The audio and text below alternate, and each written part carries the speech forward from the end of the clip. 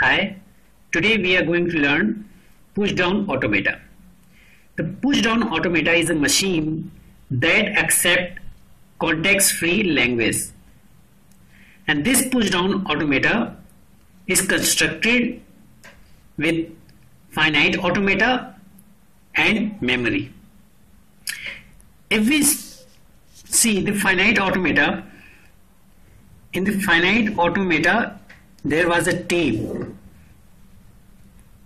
Finite Automata, there was a tape, input tape symbols, where it changed the state according to reading the inputs. If for example it reads A, then it was getting new states.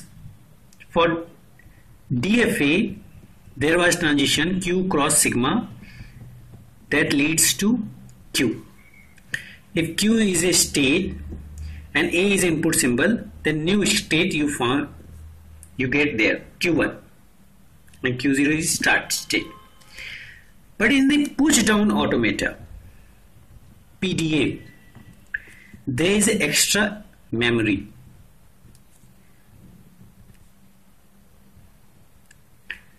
That should be read by finite control machine. There is a state. So in Pushdown Automata there is a memory. That's why the language L equal to A ki power n and B ki power n such that n is greater than equal to 1 is not regular. Why it is not regular? Because you require a memory that could count a number of A should be equal to number of B. And this is not possible in Finite Automata. Finite Automata just take input and change the state. It could not memorize anything what is happened in last or previous section. So let's read Pushdown Automata. There are 7 tuples in Pushdown Automata. These 5 tuples are as Finite Automata. Q is a finite set of state, sigma input symbol, transition function, start state, set of final states, and the memory part, the stack. Z0 is the bottom of stack and tau is the stack alphabets. So in a stack there is a symbol in the bottom that we have taken as a Z0. It is a special symbol which mark as a bottom of stack, and tau is a symbol allowed in top of the stack. The number of symbols you used in the stack, that is tau. There are 2 types of Pushdown Automata: deterministic Pushdown Automata and non-deterministic Pushdown Automata. For deterministic Pushdown Automata, the transition values are Q. The states should combine with the input symbol or epsilon and symbol allowed in top of the stack. After these 3 combination, it generates the state, new state, and the symbols in the stack. What is important in Pushdown Automata is stack. That is stack, memory. And in the stack we know there is operation of push and pop. There is another third operation is also used in Pushdown Automata, is replace.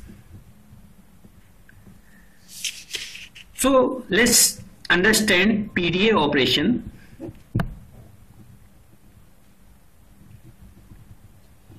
Pushdown Automata operation. There are 2 types of move.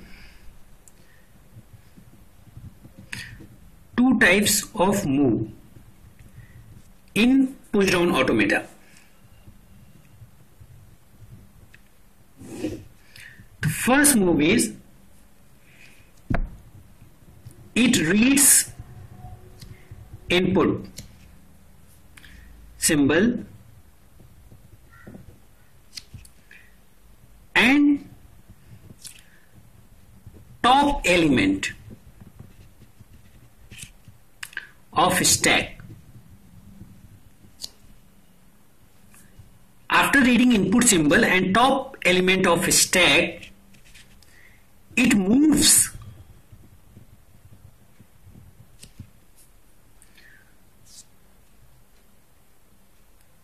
one position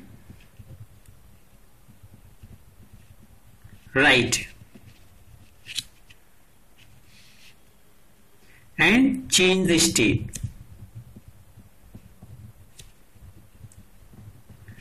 So what is its meaning? There is an input tape. Input tape means input symbol, and you read input symbol, and if you are in Q state and there is a top of stack is X and A is input. So transition values Q, A input and X is the top of the stack. So what may happen? After reading this, it may move one right. The next state is, for example, Q dash, and the top of a stack will change from X to some Y. So first move in reading pushdown automata is you read input, you may change the position of reading symbol, reading arrow, and change state as well as change the stack. Second move is empty move. Empty move, transition function says you do not read anything, and there is a top of a stack X and you do not move.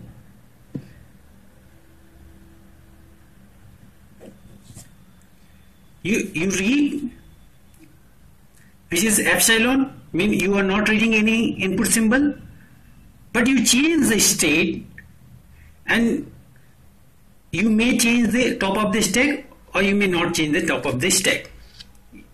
So pushdown automata says if for n PDA, Q is the state, you input symbol and combine with top of the stack, you reach to the 2 to the power Q cross tau closure. This is a non-deterministic pushdown automata. This is deterministic pushdown automata, and the most important thing is maximum pushdown automata is non-deterministic. Some other operation we can see in the pushdown automata is in each move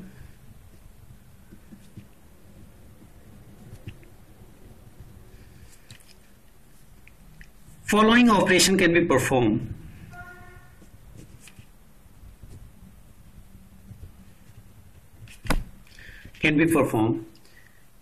If delta is a transition function, Q, A is the input symbol, and Z, Y, this is present state, this is present input symbol, present input symbol. ZY is a symbols in the stack where Z is the top of the stack.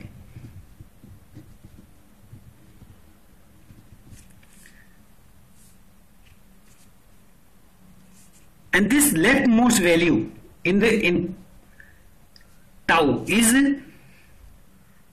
top of the stack. After Q is the state, A reads the input A. Graphically you can understand in this way. Q is the state, Y and Z. Top of it reads Z. Q is the state, it reads the input A as well as top of the stack Z. What can be performed? The first is it may add something in stack. I mean, after this operation, if there is a B, it may reach here and add something in stack, Y, Z, and there is another symbol A. This is push operation. and this new state is q dash. The first operation is you reach a new state q dash and you add some symbol in stack and make it AZY. Second operation is that, or you remove Z. You remove Z. So what will happen? Next state is Q dash and the top of the stack would be only Y. This is remove operation, that is pop. This is push. One extra operation is replace. Either you replace Z with another symbol X. Q dash X Y. So these three operations will be performed in pushdown automata. So for pushdown automata, if there is a language L, A ki power n and B ki power n such that n is greater than or equal to 1, you have to create pushdown automata for this language. Similar to your finite automata, for example, you have assumed Q0 is the start state and you have first input you have taken as A because A ki power n, and Z0 is the top of the stack. It's mean Q0 A and Z0 is, we have assumed Z0 is the top of the stack, first special symbol. After this, the transition would be A for the push. Number of A we will take it as a push operation. Next state would be Q0 A Z0. So A Z0. Now top of the stack is A. If you graphically we see A Q0 Z0 was the top of the stack. After reading A, stack has one extra symbol, that is A Z0. Now stack has A Z0 and state is same Q0. Input table. And if it takes B and top of the stack A, it will perform pop operation. It means it will remove top of the stack and goes to new state Q1, and the number of B it will accept, it will perform only pop operation. So B, A and epsilon. Read B, top of the stack A and remove A. Similarly, in number of A it will accept if top of the stack A. So A and top of the stack A, it will be AA. I mean, if A is there, again you read A, then it will add to A. So after a same number of A and B, if you read epsilon, I mean after some time, if A, B, B is there, epsilon, if you read epsilon, it means you have to reach at the final state, and special symbol is QF that we have used as the bottom of the stack. So the moment you will reach epsilon, number of A equal to number of B, it will say now you are in the final state. So this is the PDA construction of a context free language A ki power n and B ki power n such that n is greater than or equal to 1. Thank you.